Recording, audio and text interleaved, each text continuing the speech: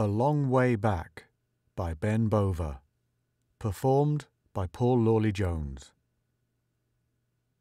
Tom woke slowly, his mind groping back through the hypnosis.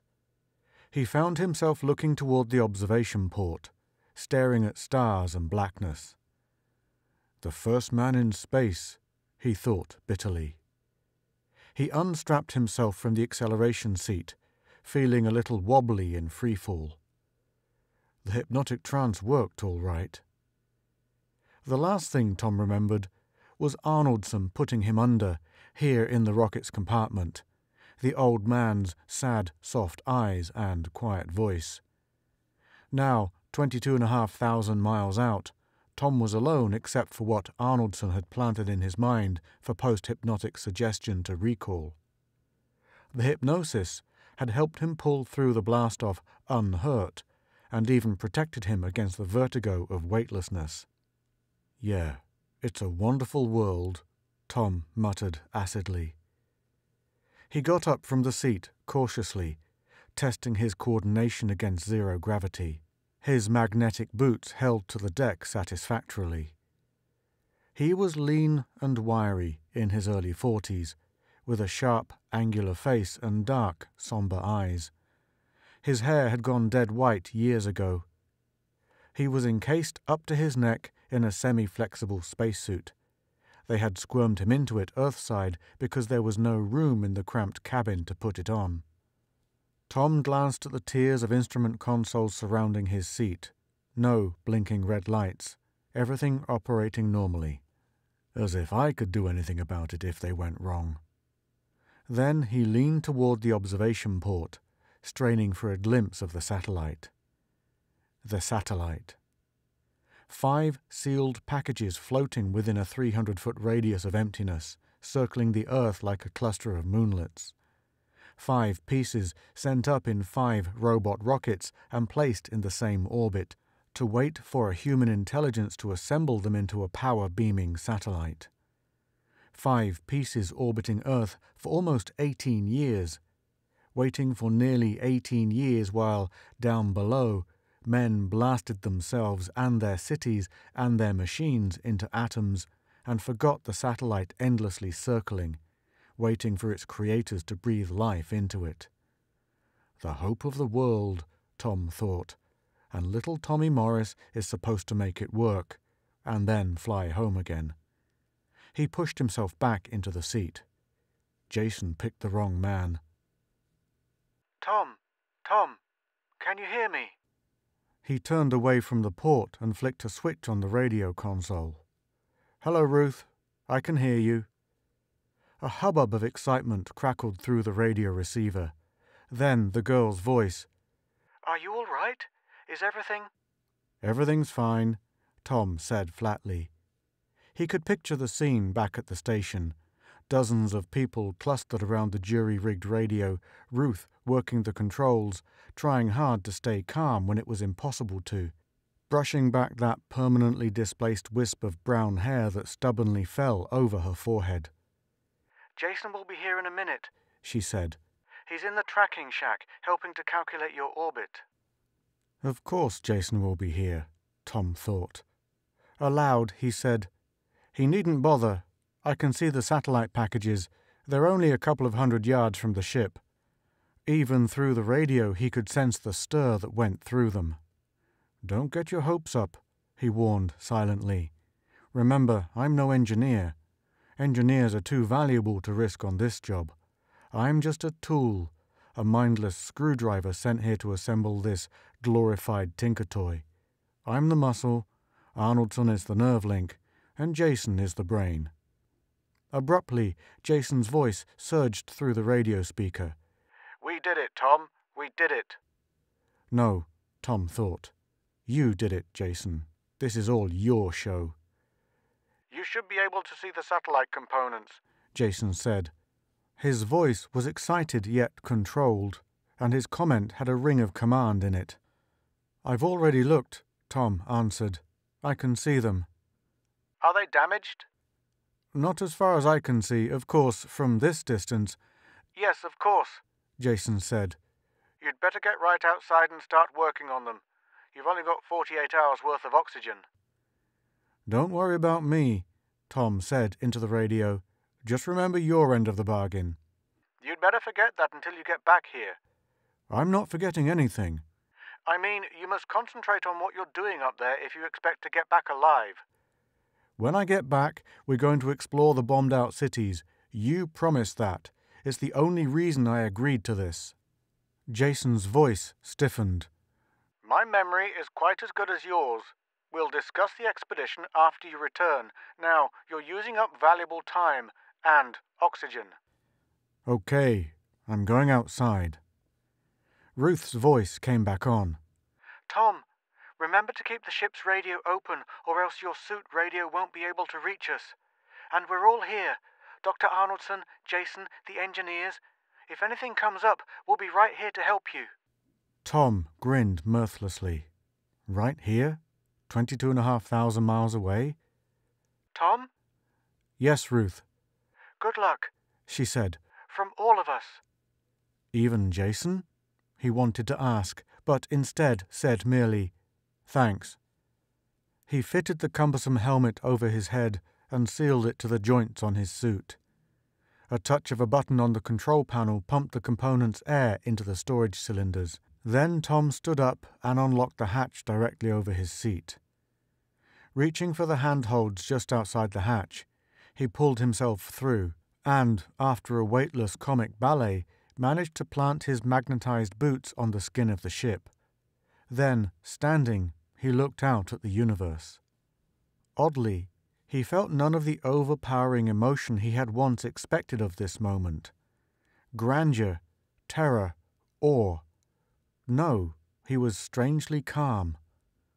The stars were only points of light on a dead black background. The earth was a fat crescent patched with colours. The sun, through his heavily tinted visor, was like the pictures he had seen at planetarium shows years ago. As he secured a lifeline to the grip beside the hatch, Tom thought that he felt as though someone had stuck a reverse hypodermic into him and drained away all his emotions. Only then did he realize what had happened. Jason, the engineer, the leader, the man who thought of everything, had made Arnoldson condition his mind for this. No gaping at the universe for the first man in space. Too much of a chance to take. There's a job to be done, and no time for human frailty or sentiment. Not even that, Tom said to himself. He wouldn't even allow me one moment of human emotion. But as he pushed away from the ship and floated ghost-like toward the largest of the satellite packages, Tom twisted around for another look at Earth. I wonder if she looked that way before the war. Slowly, painfully, men had attempted to rebuild their civilization after the war had exhausted itself. But of all the things destroyed by the bombs and plagues, the most agonizing loss was man's sources of energy. The coal mines, the oil refineries, the electricity-generating plants, the nuclear power piles, all shattered into radioactive rubble. There could be no return to any kind of organized society while men had to scavenge for wood to warm themselves and to run their primitive machines. Then someone had remembered the satellite. It had been designed, before the war, to collect solar energy and beam it to a receiving station on Earth. The satellite packages had been fired into a 24-hour orbit, circling the Earth over a fixed point on the equator. The receiving station, built on the southeastern coast of the United States, saw the 5 units as a single second-magnitude star, low on the horizon all year, every year. Of course, the packages wavered slightly in their orbits, but not enough in 18 years to spread very far apart. A man could still put them together into a power-beaming satellite. If he could get there. And if they were not damaged. And if he knew how to put them together. Through months that stretched into years, over miles of radioactive wilderness, on horseback, on carts, on foot, those who knew about the satellite spread the word, carefully, secretly, to what was left of North America's scientists and engineers. Gradually, they trickled into the once-abandoned settlement.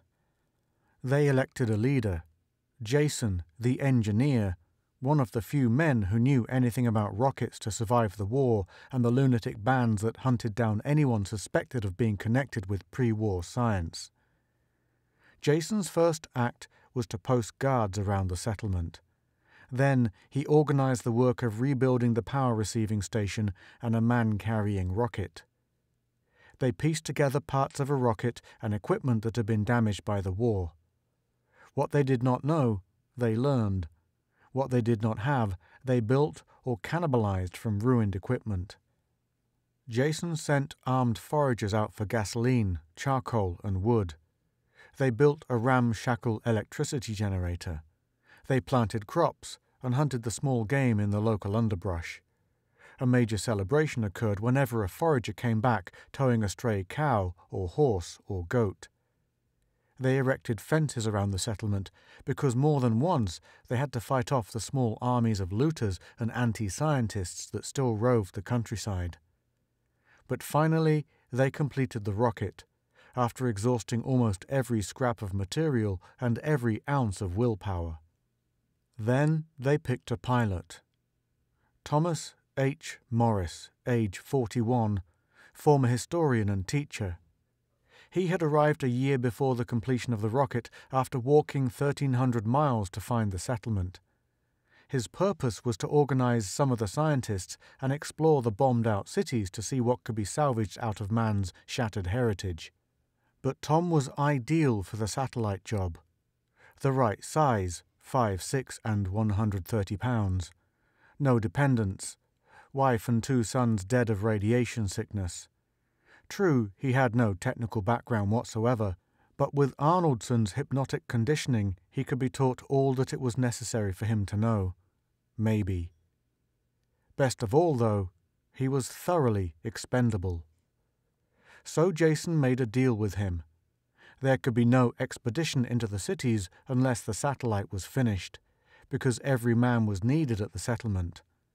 And the satellite could not be finished until someone volunteered to go up in the rocket and assemble it. It was like holding a candy bar in front of a small child. He accepted Jason's terms. The Earth turned, and with it the tiny spark of life alone in the emptiness around the satellite.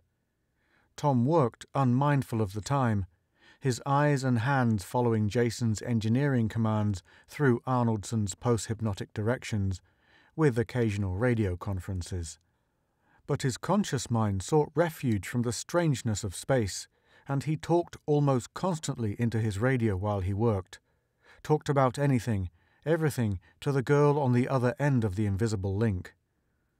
And once the settlement is getting the power beamed from this contraption, we're going to explore the cities. Guess we won't be able to get very far inland, but we can still tackle Washington, Philadelphia, and New York. Plenty for us there. Ruth asked, "What were they like before the war?" "The cities? That's right, you're too young to remember. They were big, Ruth, with buildings so tall people called them skyscrapers." He pulled a wrench from its magnetic holder in the satellite's self-contained tool bin. "And filled with life. Millions of people lived in each one. All the people we have at the settlement could have lived on one floor of a good-sized hotel." "What's a hotel?" Tom grinned as he tugged at a pipe fitting. "You'll find out when you come with us. You'll see things you could never imagine." "I don't know if I'll come with you." He looked up from his work and stared earthward. "Why?" "Well, Jason, he says there isn't much left to see, and it's all radioactive and diseased." "Nonsense." "But Jason says—" Tom snorted. "Jason hasn't been out of the settlement for 6 years. I walked from Chicago to the settlement a year ago. I went through a dozen cities. They're wrecked, and the radioactivity count was higher than it is here at the settlement, but it's not high enough to be dangerous." "And you want to explore those cities? Why?" "Let's just say I'm a historian," Tom answered while his hands manipulated complex wiring unconsciously, as though they belonged not to him but to some unseen puppeteer. "I don't understand," Ruth said. "Look, those cities hold mankind's memory, I want to gather up the fragments of civilization before the last book is used for kindling and the last machine turns to rust. We need the knowledge in the cities if we expect to rebuild a civilization." "But Jason and Dr. Arnoldson and the engineers, they know all about—" "Jason and the engineers," Tom snapped. "They had to stretch themselves to the breaking point to put together this rocket from parts that were already manufactured, waiting for them. Do you think they'd know how to build a city? Dr. Arnoldson is a psychiatrist. His efforts at surgery are pathetic. Have you ever seen him try to set a broken leg? And what about agriculture? What about tool-making or mining or digging wells even? What about education? How many kids your own age can read or write?" "But the satellite—" "The satellite won't be of any use to people who can't work the machines. The satellite is no substitute for knowledge. Unless something is done, your grandchildren will be worshipping the machines, but they won't know how to repair them." "No." "Yes, Ruth," he insisted. "No," she whispered, her voice barely audible over the static streaked hum in his earphones. "You're wrong, Tom. You're wrong. The satellite will send us the power we need. Then we'll build our machines and teach our children." "How can you teach what you don't know?" Tom wanted to ask, but didn't. He worked without talking, hauling the weightless tons of satellite packages into position, electronically welding them together, splicing wiring systems too intricate for his conscious mind to understand. Twice he pulled himself back along the lifeline into the ship for capsule meals and stimulants. Finally, he found himself staring at his gloved hands moving industriously within the bowels of one of the satellite packages. He stopped, suddenly aware that it was piercingly cold and totally dark except for the lamp on his helmet. He pushed away from the unfinished satellite. 2 of the packages were assembled now. The big parabolic mirror and 2 other uncrated units hung nearby, waiting impassively. Tom groped his way back into the ship. After taking off his helmet and swallowing a couple of energy pills, he said to the ship's radio, "What time is it?" The abrupt sound of his own voice half startled him. "Nearly 4 a.m. It was Jason. "Earth's blotted out the sun," Tom muttered.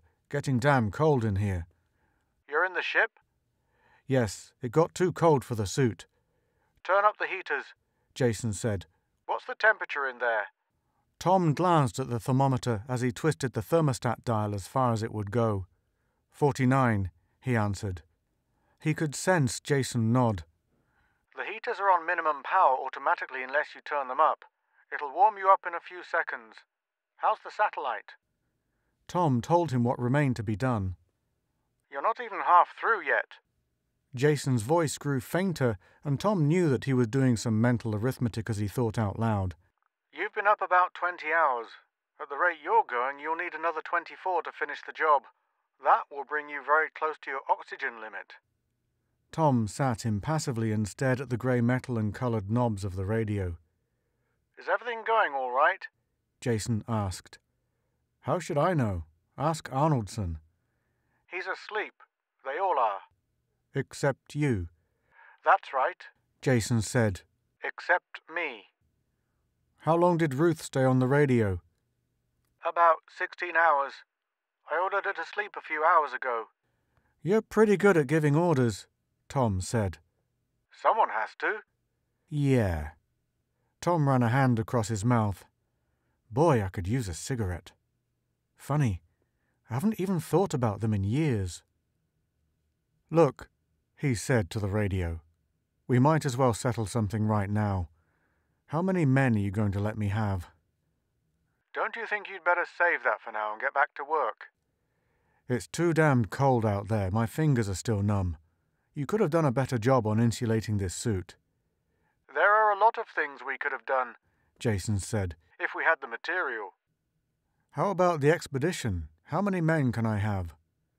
"As many as you can get," the radio voice answered. "I promised I won't stand in your way once the satellite is finished and operating." "Won't stand in my way," Tom repeated. "That means you won't encourage anyone either." Jason's voice rose a trifle. "I can't encourage my people to go out and risk their lives just because you want to poke around some radioactive slag heaps." You promised that if I put the satellite together and got back alive, I could investigate the cities. That was our deal. That's right, you can. And anyone foolish enough to accompany you can follow along. Jason, you know I need at least 25 armed men to venture out of the settlement. Then you admit it's dangerous. The radio voice crackled. Sure, if we meet a robber band. You've sent out enough foraging groups to know that, and we'll be travelling hundreds of miles, but it's not dangerous for the reasons you've been circulating. Radioactivity and disease germs and that nonsense. There's no danger that one of your own foraging groups couldn't handle. I came through the cities last year alone, and I made it. Tom waited for a reply from the radio, but only the hissing and crackling of electrical disturbances answered him. Jason, those cities hold what's left of a worldwide civilization. We can't begin to rebuild unless we reopen that knowledge. We need it. We need it desperately. It's either destroyed or radioactive, and to think anything else is self-delusion. Besides, we have enough intelligence right here at the settlement to build a new civilization, better than the old one, once the satellite is ready. But you don't, Tom shouted. You poor damned fool, you don't even realize how much you don't know. This is a waste of time, Jason snapped. Get outside and finish your work. I'm still cold, damn it, Tom said. He glanced at the thermometer on the control console. Jason, it's below freezing in here. What? The heating unit isn't working at all. Impossible. You must have turned it off instead of on. I can read, damn it. It's turned as high as it'll go. What's the internal thermometer reading? Tom looked. Barely 30, and it's still going down. Hold on, I'll wake Arnoldson and the electrical engineers. Silence. Tom stared at the inanimate radio, which gave off only the whines and scratches of lightning and sun and stars, all far distant from him. For all his senses could tell him, he was the last living thing in the universe. Sure, call a conference, Tom thought. How much more work is there to be done? About 24 hours, he said. Another day and another full night. Another night, this time with no heat, and maybe no oxygen either. The heaters must have been working tonight until I pushed them up to full power. Something must have blown out. Maybe it's just a broken wire. I could fix that if they tell me how. But if it's not, no heat tomorrow night, no heat at all. Then Arnoldson's voice floated up through the radio speaker. Soft, friendly, calm, soothing. The next thing Tom knew, he was putting on his helmet. Sunlight was lancing through the tinted observation port, and the ship was noticeably warmer. What happened? He mumbled through the dissolving haze of hypnosis. It's all right, Tom. Ruth's voice. Dr. Arnoldson put you under and had you check the ship's wiring.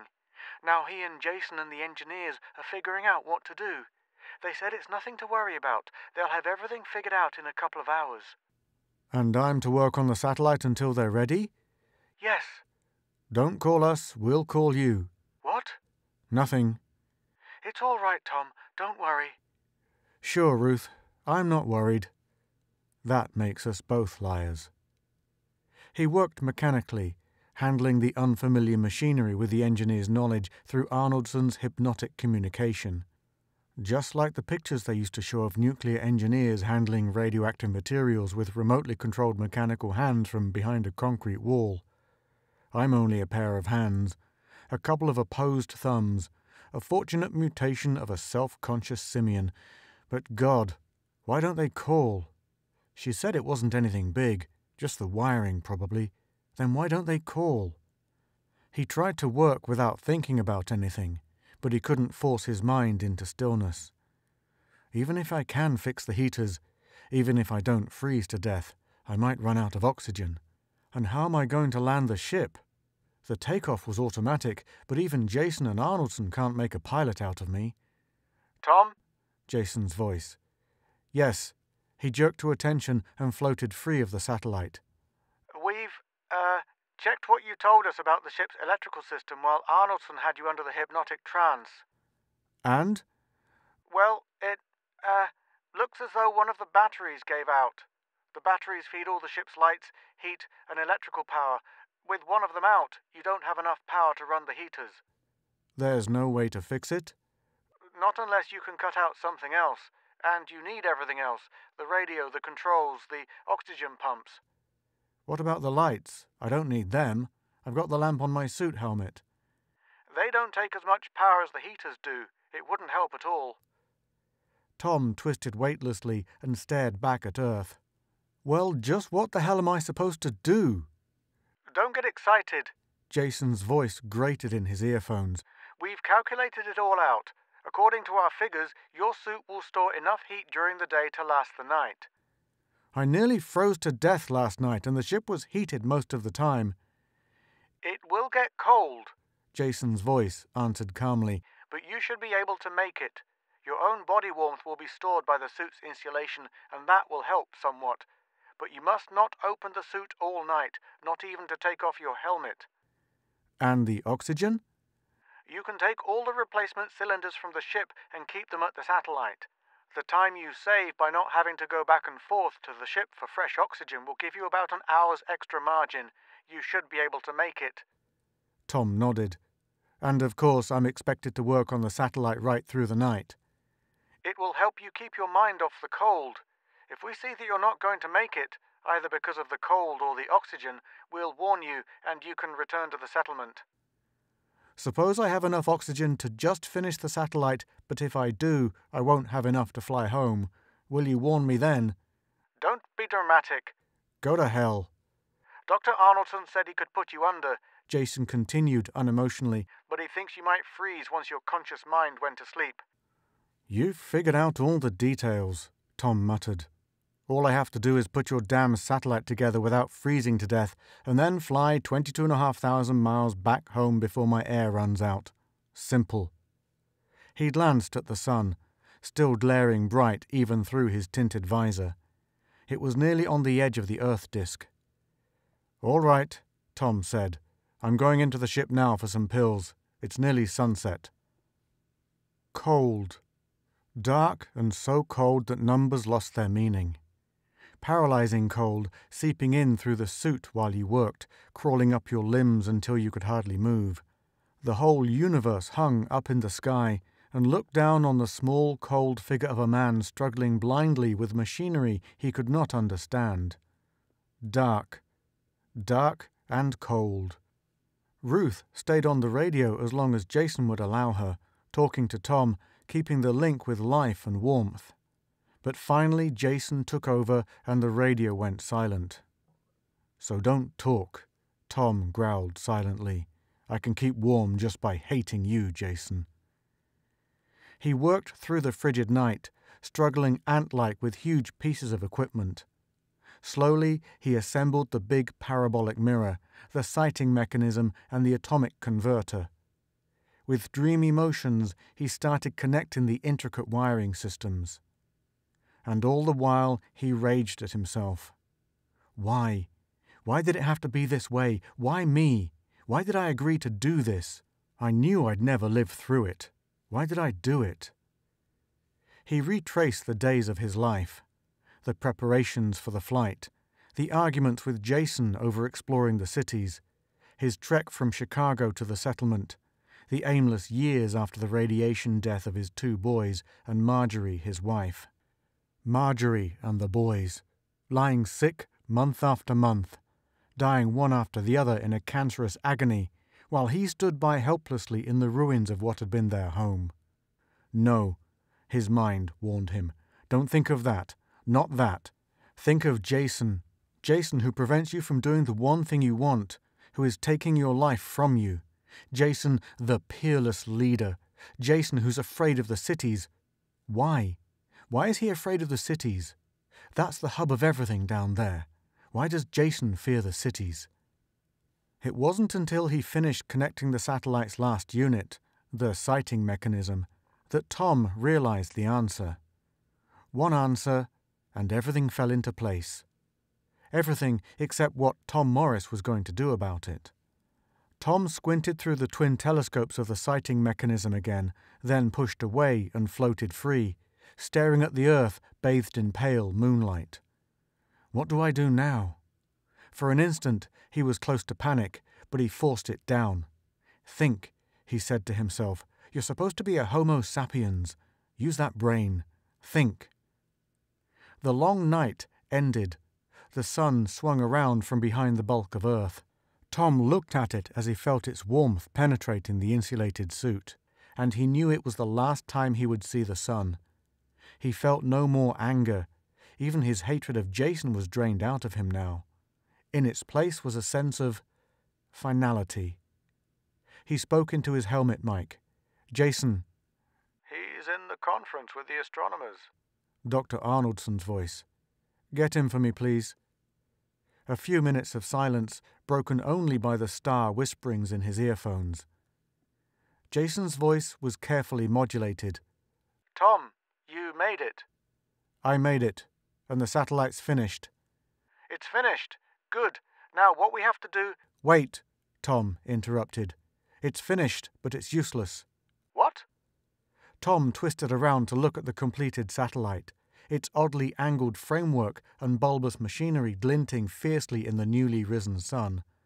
"After I finished it, I looked through the sighting mechanism to make certain the satellite's transmitters were correctly aimed at the settlement. Nobody told me to, but nobody said not to either, so I looked. It's a simple mechanism. The transmitters are pointed smack in the middle of Hudson's Bay." "You're sure?" "Certainly." "You can rotate the antennas." "I know. I tried it. I can turn them as far south as the Great Lakes." A long pause. "I was afraid of this," Jason's voice said evenly. "I'll bet you were," Tom answered to himself. "You must have moved the satellite out of position while assembling its components." "So my work here comes to nothing because the satellite's power beam can't reach the settlement's receivers." Not unless you use the ship to tow the satellite into the proper orbital position," Jason stammered. "You actually went through with it," Tom thought. Aloud he said, "But if I use the ship's engines to tow the satellite, I won't have enough fuel left to get back to Earth, will I? Not to mention oxygen." A longer pause. "No." "I have 2 questions, Jason. I think I know the answers to them both, but I'll ask you anyway. 1. You knew this would happen, didn't you?" "What do you mean?" "You've calculated this insane business down to the last drop of sweat," Tom growled. "You knew that I'd knocked the satellite out of position while I was working on it, and the only way to get it back in the right orbit would be for me to tow it back and strand myself up here. This is a suicide mission, isn't it, Jason?" "That's not true." "Don't bother defending yourself. I don't hate you anymore, Jason. I understand you, damn it. You made our deal as much to get rid of me as to get your precious satellite put together." "No one can force you to tow the satellite." "Sure. I can leave it where it is and come back home. If I can fly this ship, which I doubt. And what would I come back to? I left a world without power. I'd return to a world without hope. And some dark night, one of your disappointed young goons would catch up with me. And no one would blame him, would they?" Jason's voice was brittle. "You'll tow it into position?" "After you answer my second question," Tom countered. "Why are you afraid of the cities?" "Afraid? I'm not afraid." "Yes, you are. Oh, you could use the hope of exploring the cities to lure me up here on this suicide job. But you knew I'd never be back to claim my half of the bargain. You're afraid of the cities, and I think I know why.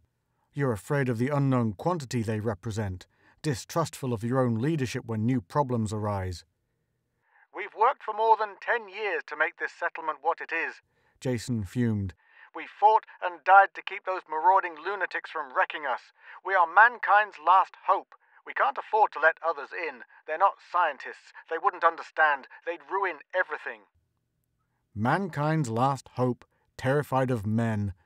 Tom was suddenly tired, weary of the whole struggle, but there was something he had to tell them. "Listen, Jason," he said. "The walls you've built around the settlement weren't meant to keep you from going outside. You're not a self-sufficient little community. You're cut off from mankind's memory, from his dreams, from his ambitions. You can't even start to rebuild a civilization. And if you do try, don't you think the people outside will learn about it? Don't you think they've got a right to share in whatever progress the settlement makes? And if you don't let them, don't you realize that they'll destroy the settlement? Silence. I'm a historian, Tom continued, and I know that a civilization can't exist in a vacuum. If outsiders don't conquer it, it'll rot from within.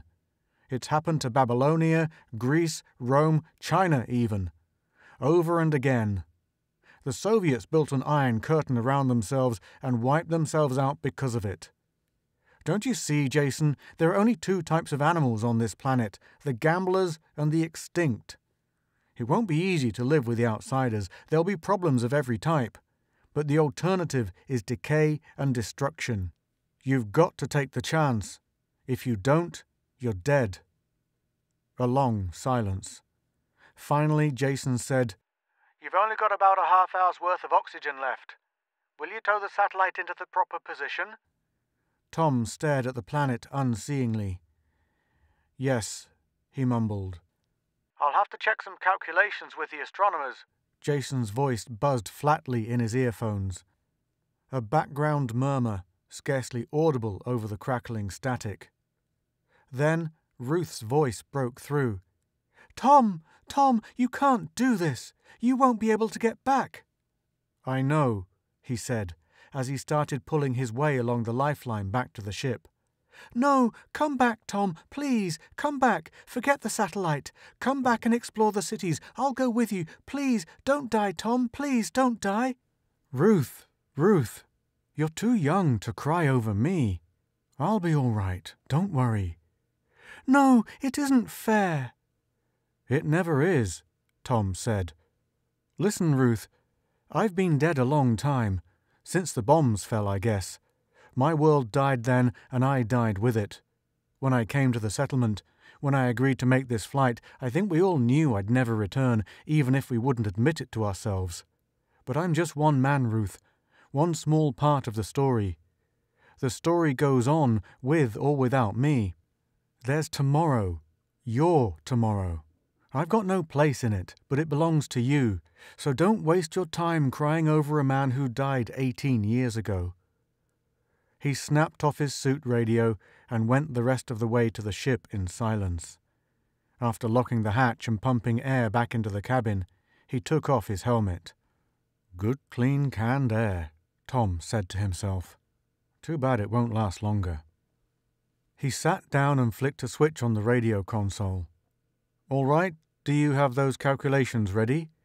In a few moments, Arnoldson's voice. 10 minutes later, Tom re-emerged from the ship and made his ghost-like way back to the satellite sighting mechanism. He checked the artificial moon's position, then went back to the ship. On course, he said to the radio. The transmitters are pointing a little northwest of Philadelphia. Good, Arnoldson's voice answered. Now, your next blast should be 3 seconds duration in the same direction. No, Tom said. I've gone as far as I'm going to. What? I'm not moving the satellite any farther. But you still have not enough fuel to return to Earth. Why are you stopping here? I'm not coming back, Tom answered, but I'm not going to beam the satellite's power to the settlement either. What are you trying to pull? Jason's voice, furious, panicky. It's simple, Jason. If you want the satellite's power, you can dismantle the settlement and carry it to Pennsylvania. The transmitters are aimed at some good farming country and within miles of a city that's still half intact. You're insane! Not at all. We're keeping our deal, Jason. I'm giving you the satellite's power and you're going to allow exploration of the cities. You won't be able to prevent your people from rummaging through the cities now, and you won't be able to keep the outsiders from joining you, not once you get out from behind your own fences. You can't do this! Tom snapped off the radio. He looked at it for a second or two, then smashed a heavy booted foot against the console. Glass and metal crashed satisfactorily. Okay, Tom thought. It's done. Maybe Jason's right and I'm crazy, but we'll never know now. In a year or so they'll be set up outside Philadelphia and a lot better for it. I'm forcing them to take the long way back, but it's a better way. The only way, maybe." He leaned back in the seat and stared out the observation port at the completed satellite. Already it was taking in solar energy and beaming it earthward. In 10 years they'll send another ship up here to check the gadget and make sure everything's okay. Maybe they'll be able to do it in 5 years. Makes no difference. I'll still be here. You have been listening to A Long Way Back by Ben Bova. Performed by Paul Lawley Jones.